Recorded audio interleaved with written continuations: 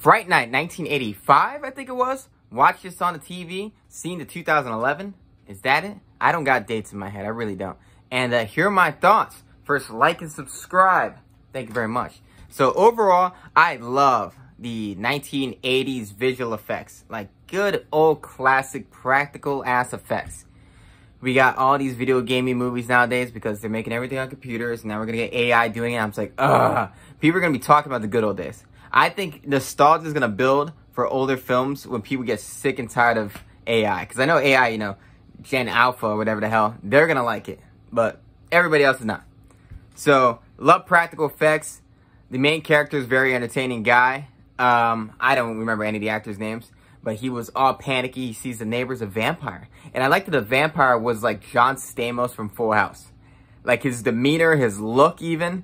Like he just came across like that guy. And I love the familiar in his house too.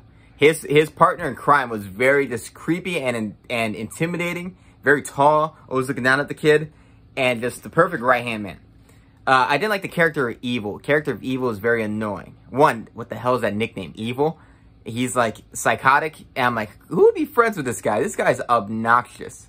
He's annoying. I like the guy's girlfriend that she slammed the food in his face because he keeps ignoring her. I thought she played a good dynamic in the movie. And then they went to the old Vampire Hunter for the TV shows. I think he's a wizard in the remake or something like that. A magician like Chris Angel. But that guy was a great character. You're like, all right, he's a fraud, but we're going to make him into the real version that he should be. I wonder if this is the first movie that inspired that trope that I've seen probably a few times now. Where someone plays something on TV and then the fanatic finds out they're not who they really are and they like want to encourage them to be that for real. But yeah, very entertaining movie. I love classic old like vampire lore.